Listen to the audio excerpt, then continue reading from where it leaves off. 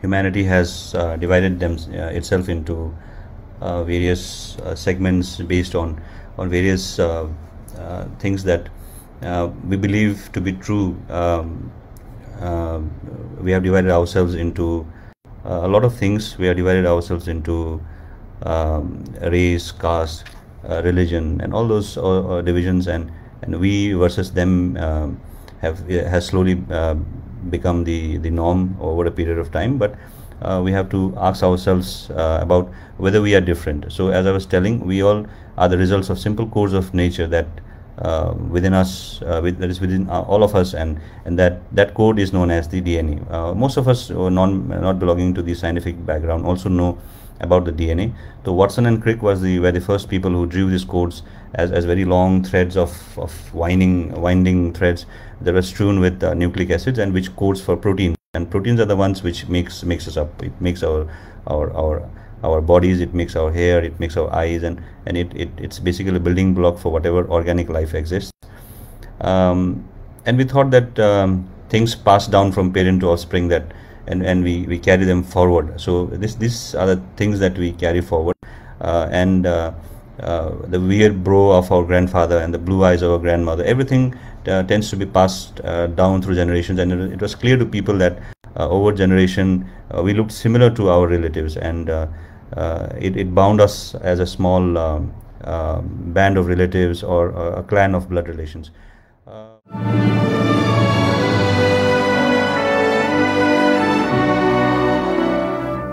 But again, it brought us to this motive that why was the other person in the other town or other village different? He has a darker skin, he has black eyes. Maybe he belongs to a different race altogether, or he is a different human being. That is what we thought in those dark times.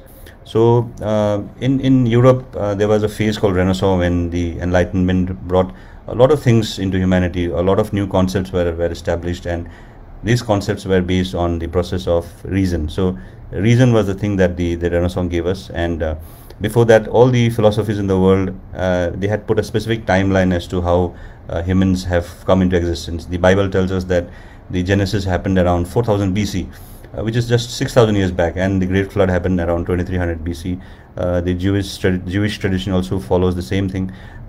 We in the Eastern society do not put a specific timeline, but we're very vague on how did it happen, and metaphysics come into play, and we don't specify the time of the onset of human life. But the other end, old civilizations like the Mayans were no better, as they thought that the destruction of the previous world brought the new world, and they put a date of around 3100 BC to that.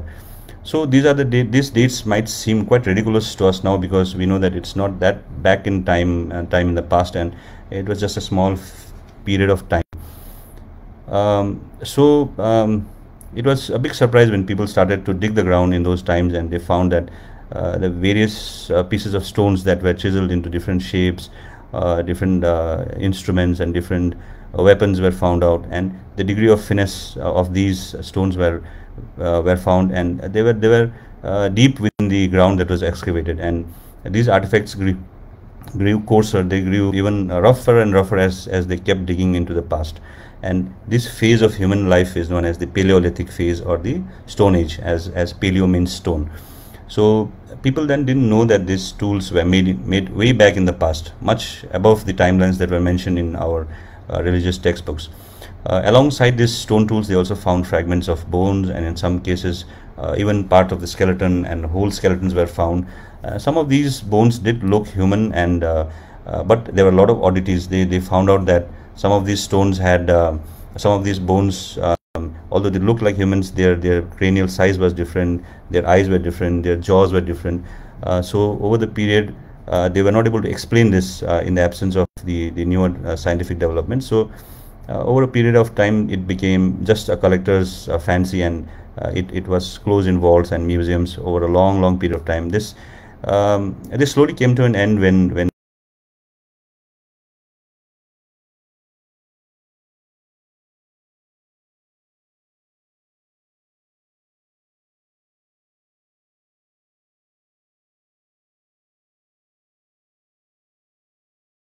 in that archipelago. They were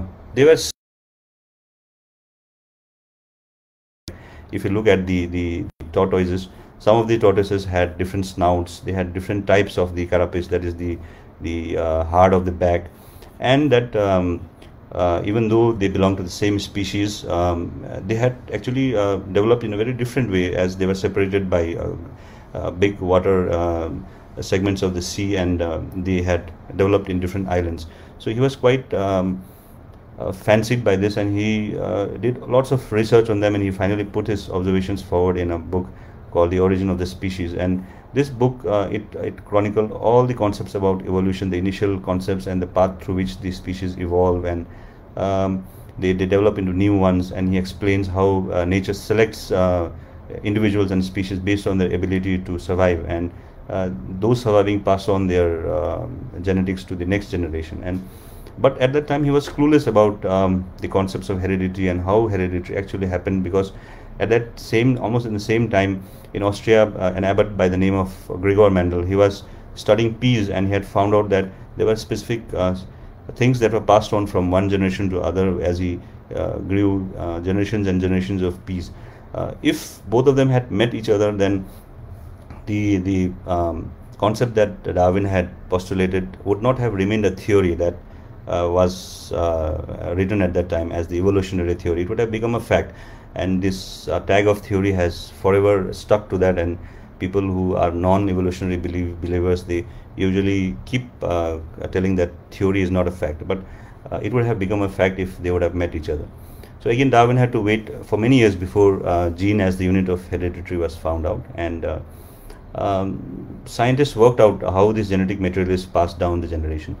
So Richard Dawkins, in his book The Selfish Gene, has argued how these genes are actually the immortal ones, and it passes on through the bodies of individuals and organisms, and these organisms and bodies actually function as a survival machine for these genes. So genes are basically immortal, and it goes way back to when the gene and the DNA first began.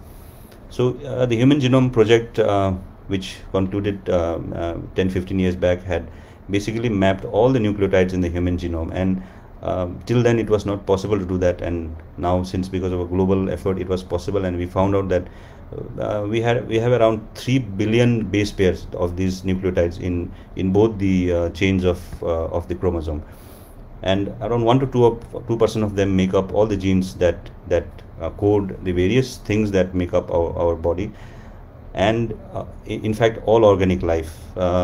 Ironically, as a blow to the anthropogenic theory that we are the only superior organisms, the genes that code for these proteins are basically the same across all organisms that live on Earth, whether it be a single-cell bacteria or be the gargantuan blue whale that is the largest living organism. They all have these 4 base pairs, and they code for proteins that make up whatever size of body in which the genes reside. So it is indeed such a miracle if you think about it, and it's such a wonder to think about it. It will also be a shock to find out that we share around 60% of our genetic material with a banana. So the plants also share the same genetic makeup to a certain extent, and chimpanzees, our closest living animals, we share around 99% of genes with them. It is just the remaining 1% of genes that make us different, and we have been fooling ourselves by thinking that it is this 1% which makes us superior. It is not like that. It's just that this 1% of the gene is the one which make us a human, not a chimpanzee.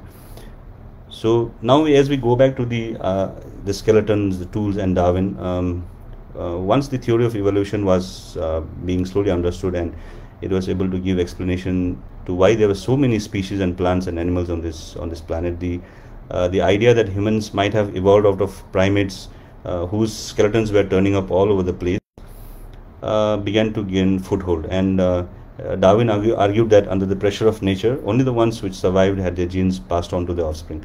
So there is no intent in this passing of genes and the evolution. The nature did not intend our noses to be of this shape, our fingers to be of this shape. It is just that every generation, this particular system worked for that generation, and it was passed down over and over a period of time, and eventually it leads to the varied types of life forms that exist right now. So over a period of time, as the selection pressure caused small changes in the genes and in the morphology, so two different individual organisms, they got separated to a great degree to form species. And once they are of different species, scientifically, species are the ones which are not able to breed together and produce offspring. So they become entirely different organisms, and they evolve into different species. So in another interesting book by Dawkins, The Climbing Mount Improbable, he elegantly explains how many of these mountains of evolution were climbed by the various species, and as they climbed a mountain, they again were not able to survive, and they fell down a mountain, and slowly again they had to climb another mountain, and so on and so forth. And in this scheme of things, there is no Mount Everest. We humans always take this pride in thinking that we have climbed the highest mountain of evolution, and we are on the Mount Everest of the evolutionary range. But that is not so. All species, including humans, reindeer, sharks, octopuses, and the fig tree and the grass, they are all living beings that are the top of the mountain that they are currently the mountain which they have climbed, and they are able to fully survive along with all of us humans. And if we remove all the tools of modern life and we are left to nature, many of these organisms might be able to survive much better in nature than us. So we should not be thinking that we have climbed the highest mountain of evolution. So with the modern age came lots of modern developments. We were able to use methods like radiocarbon dating and chemiluminescence method and dendrochronal. So there are a lot of such dating tools, and with these dating tools now we can roughly estimate that the universe is around 13.1 billion years old. So that is a huge period of time, and the life on Earth began around 3.7 billion years ago. So for organisms like us who have a lifespan of around 40 to 45 years, so this duration of 3.7 billion is not fathomable to us. We are not evolved to understand this huge time of space of time, and even our memories just go back to a few generations, and we don't remember what has happened after a few generations. So we have to believe that based on the facts given by modern science, life is very, very, very, very old, and it does not match with any references that is given to us by theology and all those things. If we go by science, we have to believe that life is really old. So with this background, I shall come to the topic of today's main concern, that is the human story.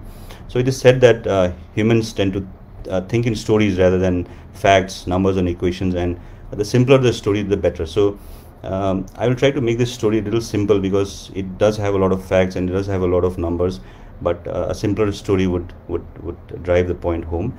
And with this understanding that life is old, and that life is controlled by a few basic molecules which is common across all species, and life has evolved with time, and time has brought changes, and these changes have brought new species, we will focus just on the human story. So there are a few ways in which we study the ancient past, and we try to make a sense of the basic question that which I had initially put forward, that where do we come from. So these tools that is used in modern understanding are archaeology, genetics, and linguistics. So linguistics is an entirely different topic, and archaeology is basically unearthing the different layers of the earth and digging deeper to find out what had happened millions of years ago, as they kept on being deposited and going down the timeline. So this is known as stratigraphy. That means the various the various layers of earth are being deposited at a particular time, and those animals or plants whichever have died at that time would have got deposited in those layers as fossils. So we go and excavate, and we find out various fossils, we find out bones, we find out civilizations, we find out stone tools, and even some of the genetics have derived help from this branch of understanding. And with this, we found out various skeletons that looked like us, even though they had a lot of differences, like the skull size was different. So we thought that it must have been an extinct group of ape species, and that they were not existing. And then even after understanding all these things, we still believe that we suddenly appeared on the scene, and we are created on the image of someone who is more superior to us.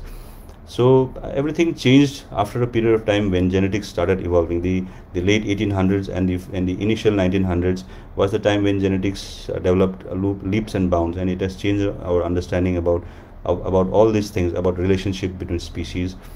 And how does genetics help?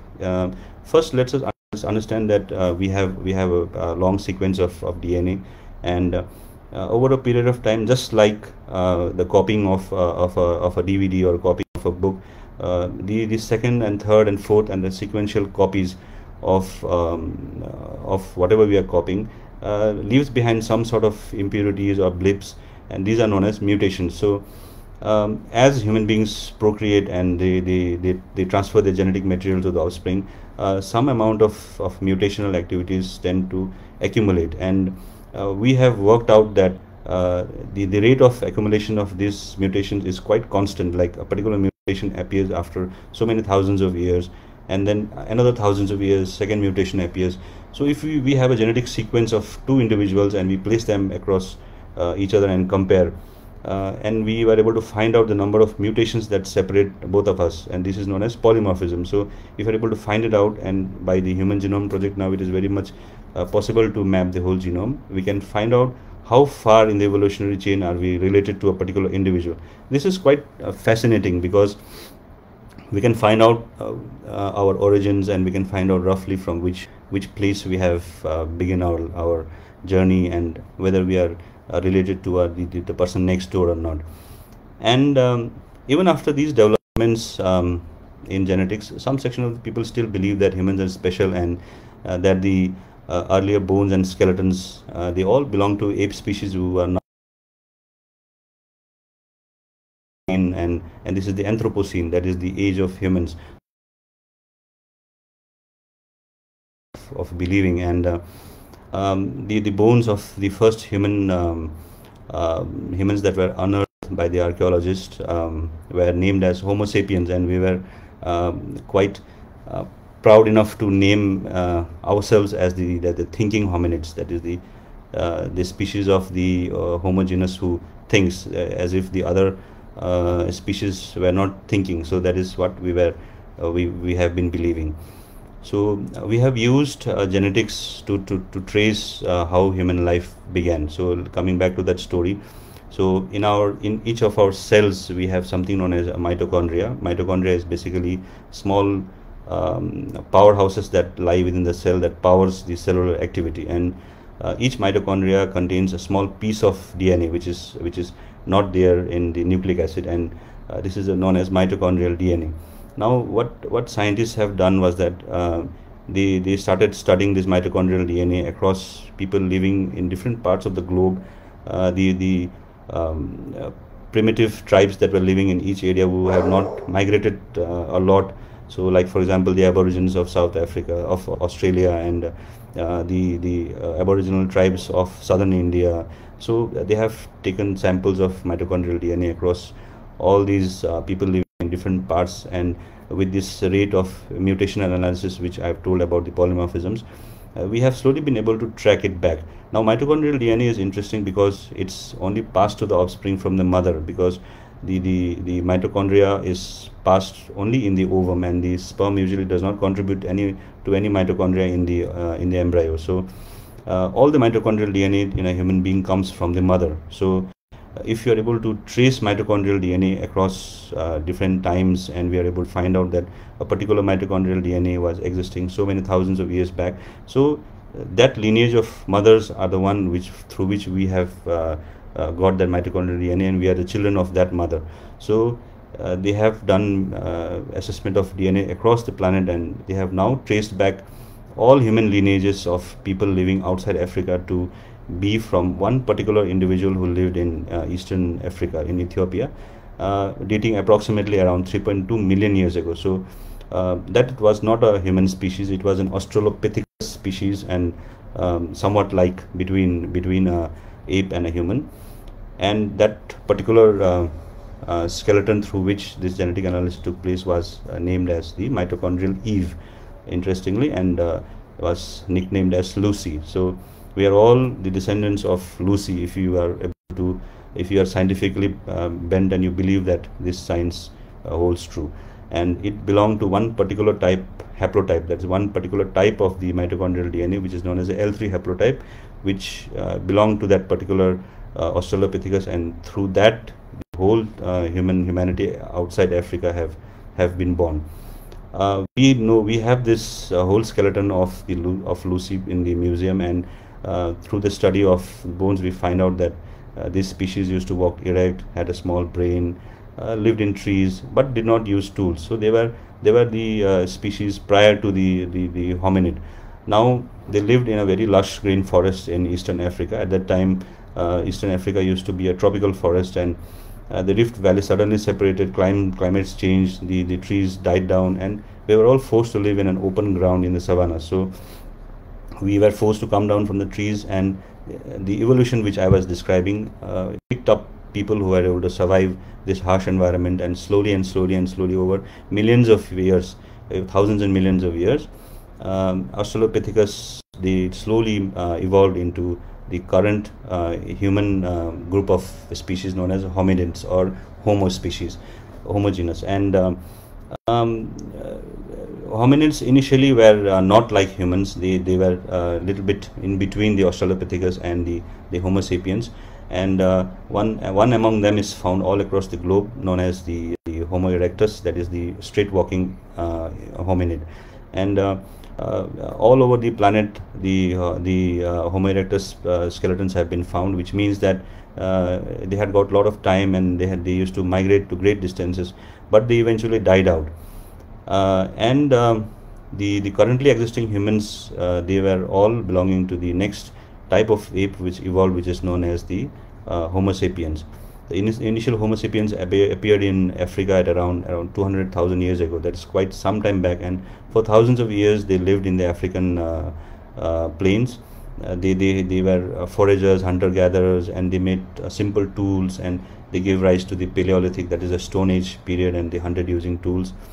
And after a period of thousands of years ago, when the climate started changing, they were forced to look for new grounds, and they were forced to walk about and find out better places, and that forced us to come out of Africa. And around 70,000 years ago, somewhere around 70,000 years ago, a band of Homo sapiens, they came out of Africa and they settled in the Middle East. So now, doing all this genetic analysis and polymorphisms, we now know that the entire gene pool belonging to humans narrows down to a period in the past at around 70,000 years ago to just 12,000 Homo sapiens who actually migrated out of Africa. And we were the species who were almost extinct at that period in time because of climate change or whatever was happening. And if this migration would not have happened, our species would have actually died out at that time. And after that, we know what has happened. We have populated the whole world. How do we know that only this many group of people were living now, and how we have come out of Africa? So one way was the mitochondrial DNA tracking. Another indirect way comes from the genetic heterogeneity study. Now, if you look at a forest with thousands of trees, and we take out a few hundred trees and plant it some other place and create a forest, and from that new forest, if you take another 2 or 3 trees and again plant that forest in another place, and go so on and so forth, eventually to just take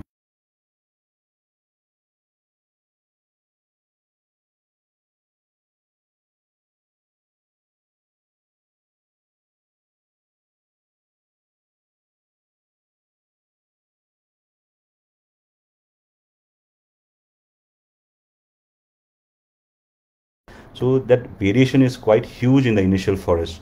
And they did the same thing with DNA. They compared the genome of people living farther and farther away from Africa, and to their utter surprise and to whatever statistical analysis was used, it was found that the genetic heterogeneity increased the closer and closer the humans were living to Africa. So this gives a robust evidence and backing to the concept that life originated in Africa. The Europeans were quite reluctant in believing this for a long time, and only after the era of modern science that they were forced to believe that even though they might be the white and consider themselves much superior to the Africans. We all have Africans living within us, and we all are descendants of just 12,000 Homo sapiens who walked out of Africa. So if you look at the more interesting mathematics, we can again try to relate each other by doing a simple mathematics as to how many ancestors were responsible for us. So we have 2 parents, we have 4 grandparents, we have 8 great grandparents, and if you go back and back and back in the past, so if you go back 100 generations back, so mathematically we should be having around 2 to the power 100 ancestors, and that will come in billions. And if you go back 1,000 generations, it will be in trillions. Now it is not possible for the earth to have more than trillions of individuals living at one point in time, through which we have descended as a single person. So that means that many points in time, various groups of people migrated away, and then eventually they came back together and they interbred among each other, and many of us, they are actually related to each other in this way. So person standing next to you might be a distant cousin to you by 100 generations or maybe 1,000 generations.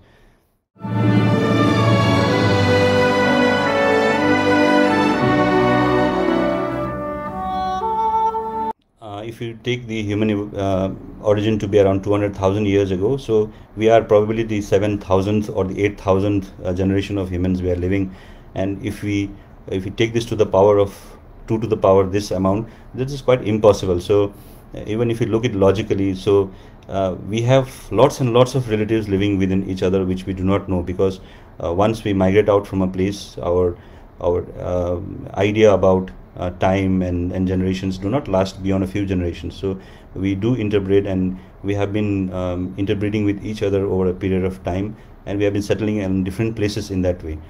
So this gives a strange feeling that we are probably, all of us are related quite closely. So even at that time, we were still thinking that we were suddenly put on the planet by some outside force or some supernatural being. This kind of changed once a very different type of skull was found in Germany in the Neanderthal caves, and that hominid species came to be known as the Neanderthals. We probably know in common knowledge about the Neanderthal man. So Neanderthals were supposed to be a human living in Europe and Eurasia, and they looked quite similar to us, but were different in their looks, in their stocky build. Their skull was different, their brows were huge, and the bones, it was not just one skull that was found, hundreds of skulls were found, and the evidence was irrefutable that this was a different hominid species. And in 2009, Savan Pabu, a scientist, a geneticist in Leipzig, he was able to develop techniques to sequence the entire Neanderthal genome, just like the human genome, and he was the first person to be able to place the Neanderthal genome just next to the human genome, and it was found out that we had a huge similarity, and the modern people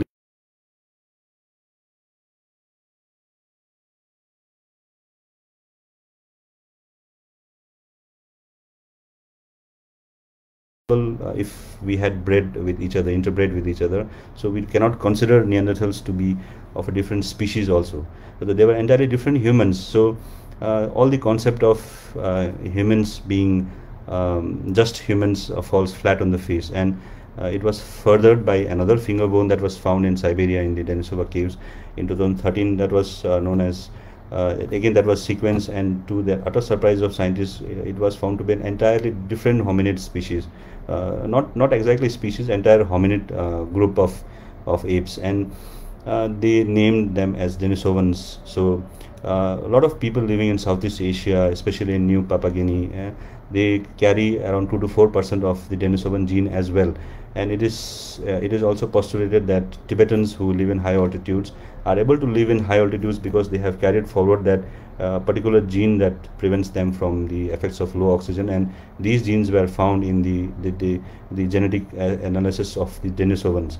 So they are all the genes that were carried forward from the Denisovans and selected as per the survival that advantage that it gave to each individuals. So it is entirely possible that lots and lots of other archaic means prehistoric hominid species have lived along with us, and slowly they all got extinct, and they contributed to our survival by passing on their genes, good genes to us, and we eventually they eventually died out. Whether it's because of our efforts, whether they were not able to survive the climate change, we do not know. And so around 20 to 30,000 years back, we were probably the only hominid species left on the planet. So things were going peacefully till then. We were hunter-gatherers, we were foragers, so we were living in groups of 20 to 30s and going around peacefully, fetching berries and having some hunts and living a peaceful life among closely related groups of similar genetic groups. And once we met some other groups, we must have interbred, as shown by the interbreeding between different looking hominid in the Neanderthals and Denisovans. We must not have been that we must not have disliked each other that much, otherwise we would have died down at that time, because there were very less humans living across the planet. But all hell broke loose when the Holocene epoch started. The Holocene epoch is the warm phase in which we are living right now, and it began somewhere around 10,000 to 20,000 years back, when the earth became warm. The ice started melting, the sea levels started rising, and the various continents got separated with the sea. And because of plenty of water flowing in the rivers, there were lots of places all across the globe that became full of life, especially the place which is between the Tigris and the Euphrates, which is also known as the Fertile Crescent. And it is in that place that people first discovered the art of agriculture by being able to domesticate plants and domesticating animals. And once they found out that they could domesticate plants and animals, they were able to live in a single place and could give away with their hunter-gatherer sort of lifestyle. And things were going great till then, because the nature gave them plenty. They were able to produce a lot of offsprings, and they were able to pass more and more genetic material by creating more babies. And the human society population suddenly exploded. But the thing that went wrong at that time was that we started building walls. So that was the main point in time in human life, when we actually built walls to delineate that this much is ours. So this is the basic philosophy with which I had designed this talk, that if it was not for building the walls, maybe things would have been different. But we started building walls, and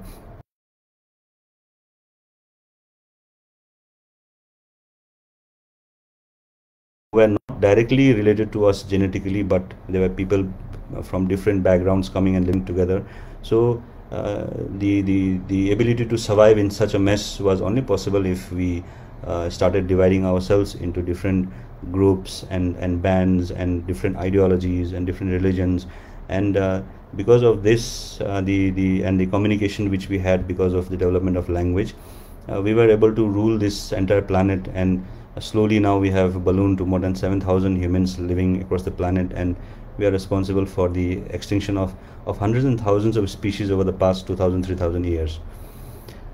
So cutting the long story short, to look at the human history, we all have come from Africa with an irrefutable scientific and archaeological evidence. A small group of us migrated out of Africa around 70,000 years ago. Few of us went into Europe, came back, again went back into Europe. That happened around 40, 50,000 years back. Similarly, another group migrated along the coast towards South India, where we have probably reached around 60, 70,000 years back. Some of them have crossed the seas and were able to have boats, and they migrated to Africa around 50,000 years.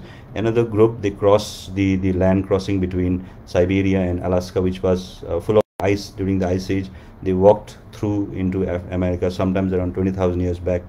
And once the ice melted, that land was cut off, and this group of people, they slowly migrated down from North America to South America, and eventually ended up populating the whole of Americas by 12,000 years. So this is how humans have migrated over a period of time. We have enough genetic material to back this evidence, and we have to believe that this is the truth till somebody else comes and refutes, as happens in science. So I hope people who are listening to me are still awake, and this has not put them into deep slumber. So I would like to end today's talk by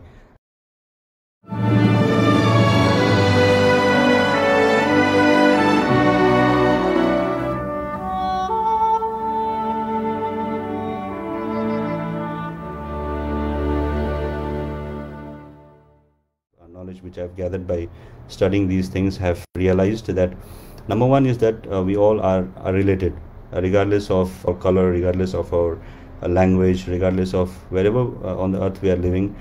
We are all related to each other, and that relation goes back to thousands of years, and we are just a relation of a few thousand years of individuals who have actually been able to survive and have populated the earth. So we have to have this, we have to take this as a humility, and we have to understand that whatever we think about the other person in terms of whatever they believe, deep down within all of us we are the same, and it should give a lot of it should put in sort of a humility amongst all of us. And we should also stop believing that we were put here to harness nature and the earth, and that everything is meant for us, because it is not like that. We are actually animals who have evolved over a period of millions of years and have evolved to survive on this planet, and we should not be ransacking around and destroying whatever we have around us. And we have to believe that just like climbing the Mount Improbable, the downslope will begin, and scientists have termed this current era which we are living in as the sixth extinction, as per the five massive extinction events that happened in the past. So with this, I will end today's talk, and if people are interested, they can put some comments, and yeah, we can discuss about it.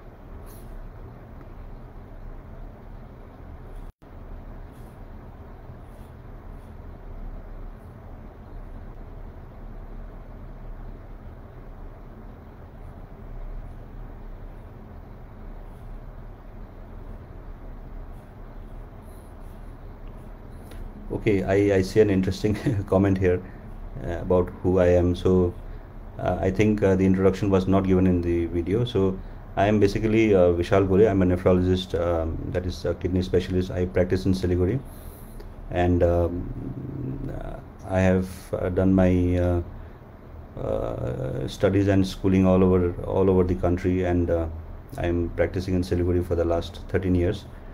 And I guess I'm a man of science, so that's why whatever I've talked about has a lot of science behind it.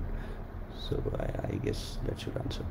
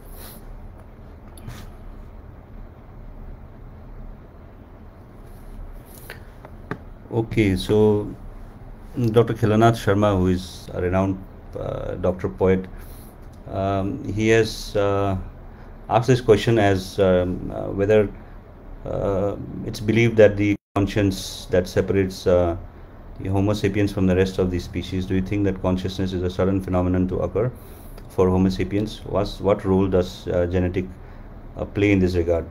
Now, this question has probably a lot of theologians and a lot of scientists are not able to still answer this question regarding the the advent of consciousness. But consciousness actually began as the ability of humans to be able to understand the environment in which they were living in at that point in time, and it evolved as a sudden short-term reactions to the environmental stimuli that was present at that time, in order to save humans from either being eaten up or to find the prey that was lurking just beside them. Slowly and slowly it evolved, and with time it became more and more complex, because it helped us in surviving nature, because having a sort of unreal experience helped us make a lot of stories. So stories are the other myth which has helped human build a society on top of it, and these myths and stories slowly crept into forming religion also. And us being aware of our environment is the extreme form in which evolution has probably taken this simple way of reacting and understanding with the environment. So that is probably the only way we can answer conscience scientifically.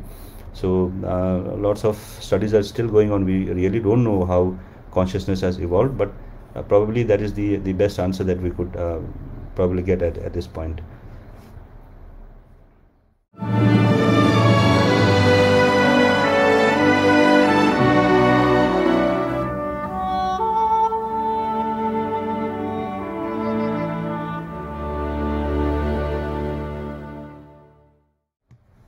I am not getting many questions, so I believe that either the topic must have been quite boring, or maybe I made it too simple for everybody to understand. I have intentionally skipped a lot of things, because that would make the video too long, and we would be stuck only in the facts and the details of what was going around. So another question from Igam Khaling. Could you kindly tell us some positive sides of genetic engineering? So yes, genetics has paved way for a lot of developments, and medicine is probably the field where genetics has helped to understand disease a great lot. Like for example, in the field of oncology, that is cancer research, nowadays we have found out the genes responsible for almost many of the cancers that human beings face, and if we know the genes which cause these cancers, we are able to develop drugs that go and act specifically on particular target, and that is known as the targeted therapy. So that is the science behind genetics in medicine. Now, if you go to genetic engineering, it's a very shaky ground, because recently a Nobel Prize has been awarded for a technique known as the CRISPR technology, in which we were able to in the embryo, in the unborn child, in the form of a small clump of cells lying in the mother's womb, we are able to take out the cells. We were able to identify which particular sequence of gene causes a particular disease or is responsible for a particular trait. We can now cut that sequence and then put in a different sequence which has better benefits. So this CRISPR technology is being hailed as the new holy grail in science, because if we are able to use it in a positive way, then we will be probably able to eliminate a lot of diseases that still haunt us in the form of malignancies, in the form of genetic disorders. But again, the other flip side is that it could be used in creating something better than us. Humans have this capacity of thinking about creating superhumans, or Homo Deus, as Yuval Noah Harari has pointed out. So if we are not able to use this technology responsibly, then it has its flip side as well. But yes, it does help in treatment, and probably that's the place where we should keep it right now. So another question asks is, Neanderthals were found to have a larger brain size than us, despite that they were not able to survive past Ice Age. What must have differentiated us to have surpassed all sorts of extremes in terms of survival? Yes, it is true. So all the excavations and all the analysis showed that the Neanderthal skull was bigger than that of humans. So they probably had a bigger brain, but their brain was predominantly focused on the back side of the skull, which is known as the occiput. So this is mainly responsible for vision. So it can be postulated that Neanderthals had extremely good visions because they had to live in very high parts in the Arctic where light was quite dull. So a huge part of the brain was concentrated mainly on sight. But we humans have a larger forehead, so this part of the brain is known as the frontal lobe or the prefrontal cortex, which we know. And prefrontal cortex is the one which gives abstract thinking and gives us emotions, is able to help us to communicate with another human being. And a lot of evolutionary changes, that is the development of a flat brow, in which we can play various emotions, came into evolution. The eyes also had these whites around the black, which the other person could sense whether the person in front of them was displaying some emotions. We are the only primates who are able to flush. So all these things, if you look at it, the human society is entirely dependent on communication, being able to communicate. And the second development which happened with humans was the development of language. So once the Neanderthals and human genomes were sequenced, they found out that a specific gene known as the FOXP2 gene, so it's known as that gene. So that gene is special in humans because that is the gene which is responsible for development of language. Even though Neanderthals had a larynx, had a whole apparatus for producing language, they were probably not able to communicate as efficiently as we humans could do. And maybe that is the reason why humans were able to live in harsh climates. They were able to pass down stories to next generation. They were able to hand on their skills acquired in the lifetime to the next generation, and the learning curve became shorter and shorter for the next generation. And that is why probably humans were superior to the Neanderthals, or maybe they were able to survive better than the Neanderthals. So I think that is the reason why we are still surviving.